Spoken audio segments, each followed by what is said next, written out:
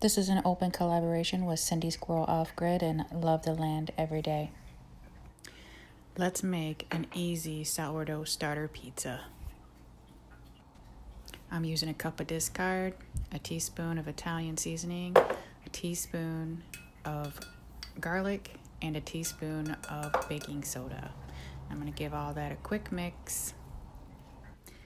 And then we're going to heat up our oven to about 500 degrees with a cast iron pan. Take the pan out.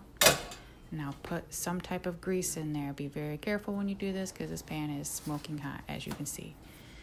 I'm using bacon grease, but you can use whatever grease you like. I find that bacon grease gets this nice and crispy on the bottom and the sides, so that's what I'm using. Moving very quickly so your pan don't cool down, you're going to pour in your discard, and then you're going to pour in whatever sauce that you would like to drizzle on top. Be careful how much you put on top because you don't want to make your dough soggy. Now you just put however much cheese you want to put on top, and then pop your either pepperoni or whatever meat you like, whatever toppings that you like. Just keep in mind, the wetter the toppings that you put on this pizza, the longer it's going to take to cook. Ask me how I know. So on this one, I'm putting just pepperoni and cheese, but you could put like bacon bits and stuff like that on there and it won't affect the cook time.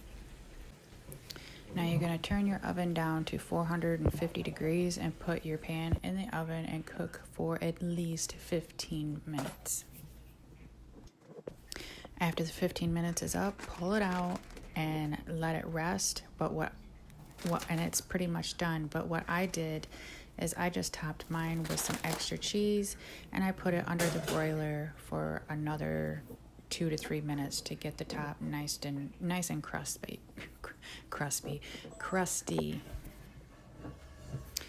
And this is how it turns out. This was actually very, very delicious, and this is like gonna be part of my rotational. I'm really loving the sourdough discard possibilities.